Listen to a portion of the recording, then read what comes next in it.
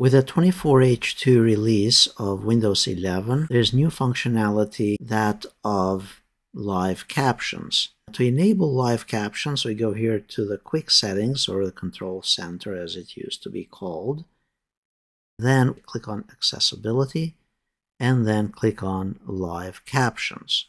Or now we can go on the drop down, there's another page right below this, and click on live captions from here. As soon as we select to enable live captions, it prompts us to continue the setup of live captions. Then we say yes to continue. It will download the language files and then press continue. Then move this bar wherever we prefer it, and then if we go and play any videos, it will play those closed captions down below in this bar in the live captions option.